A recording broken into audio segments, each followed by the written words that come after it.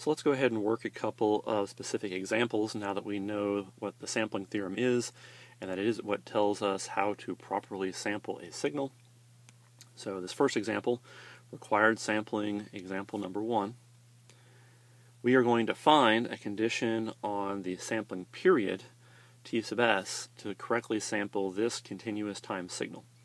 X of t equals 4 sine 2 pi t plus cosine of 5 pi t plus 0.1 plus cosine of pi t. So this is the continuous time signal that we want to sample according to the sampling theorem to avoid aliasing.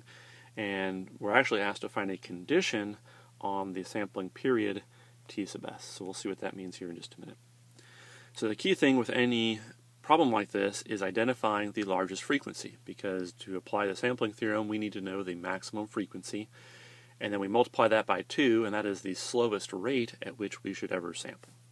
So this problem is actually a little simple. Normally, given a continuous time x of t, we would need to compute the Fourier transform to identify which signals or which frequency components are present in the signal.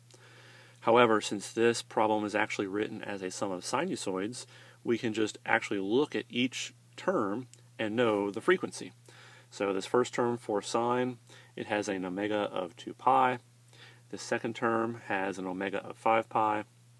And this last term has an omega of pi. So looking at all of these, it's very easiest to see which of these terms has the largest frequency, and it's this term right here in the middle, the cosine term. So just by visually inspecting this, since it's just a sum of sinusoids, it's kind of a special case, we can pick off the largest frequency very easily. And the largest frequency is omega m equals 5 pi. So just by inspection we know that the maximum frequency is 5 pi. And if we wanted to, we can go ahead and convert that to a linear frequency.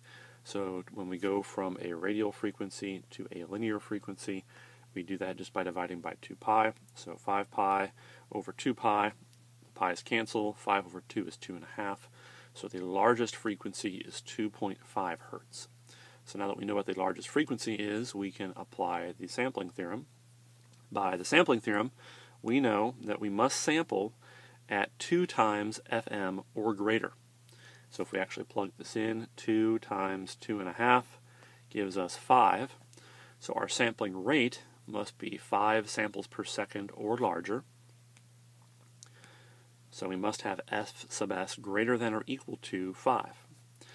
That's not what this question was asking for. This question was asking for what is the condition on the sampling period. Period is time, but it's related to f sub s, and in fact it's related by the inverse. So we can actually just take this inequality and we can invert it. So fs turns into 1 over fs, 5 turns into 1 over 5, and then when you're working with inequalities, greater than or equal to turns into less than or equal to. So we've just inverted this inequality.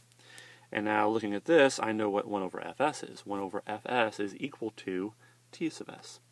So if we replace that, this tells us that t sub s needs to be less than or equal to 1/5 of a second. And that is the answer that we are looking for. At most, we would sample every 1/5 of a second, but we could always go smaller than that. We could go 1/8 of a second, or 1/32 of a second, or 0.000001.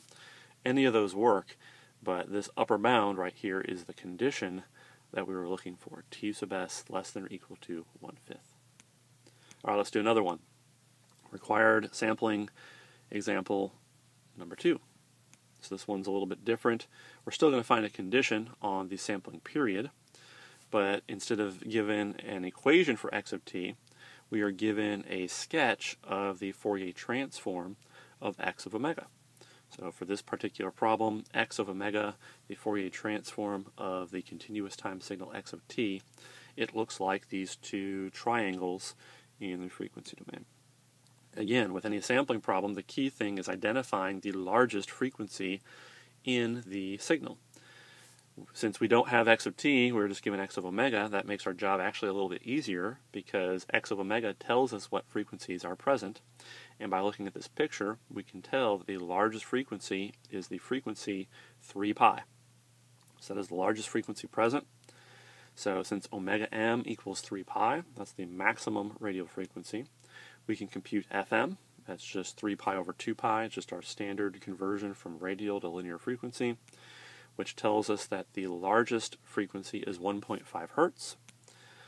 So that means by the sampling theorem, we need to sample at a rate of 2 times FM, which is 2 times 1.5, or 3. So we require Fs being greater than or equal to 3. And then as before, I can invert this inequality. 1 over Fs needs to be less than or equal to 1/3, but 1 over Fs is just T sub s. 1 over Fs is just T sub s.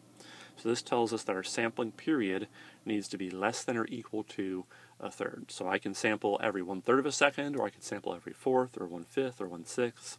But 1/3 is the largest period in between samples in terms of time that I should ever have. So this is the condition on T sub s that lets me, quote, correctly sample this signal, which really just means sampling the signal according to the sampling theorem to avoid aliasing. And that concludes our examples.